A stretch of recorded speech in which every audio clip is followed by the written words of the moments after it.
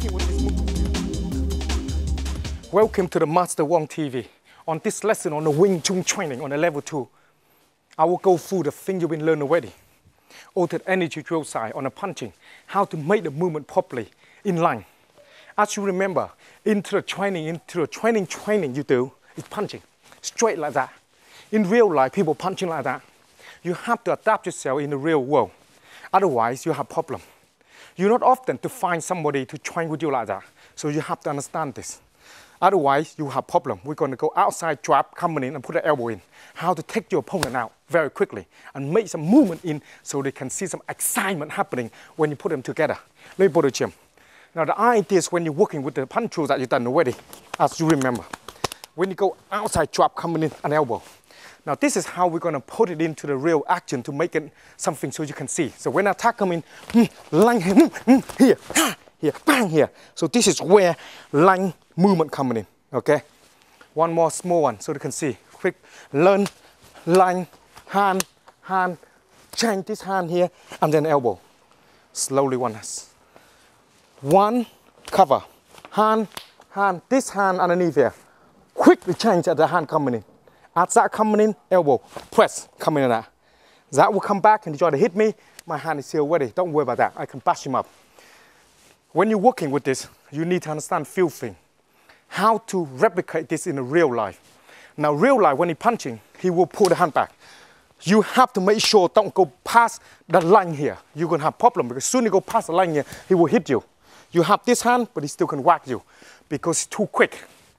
So you have to need to understand the line of this here. Same thing that when we do the punch roll. Yeah, the hand when it's coming in. Yeah, like this, line. Okay, we're not going to pass through this. Yeah, like that, line. Okay, here. So move your hand away. I'm here. I'm not going nowhere. Principle no different. You work exactly the same way. A little bit faster, you can see the idea. Here, boom, on break here. So the hand coming here, punch coming inside, here. I can do whatever I want to him. You need to know that your leg have a ground, good quality movement. Drill, you have to be able to learn and embed into your body. So you can able to make things become you. You the one control the machine don't control you. Arm and leg, it belong to you. You control that.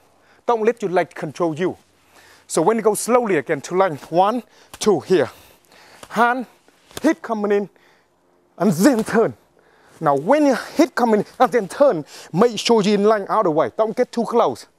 Okay, so many things can happen. He can lean forward, and that can be happening. It's so many things happen, so away. Lean forward, I press, I'm here. Then, easy for me to come to the elbow. Make sure the hand is here. When elbow come, hit come along from here, attack. One more small one.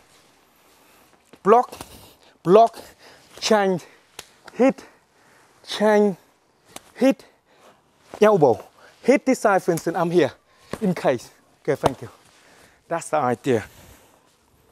You need to spend a little bit of time to searching for yourself, to find the real you, so they can make the movement action, so they can make it happen. If you have all this training, without no understanding of the movement, that won't be able to make it happen for you. Training is so important to make it functional.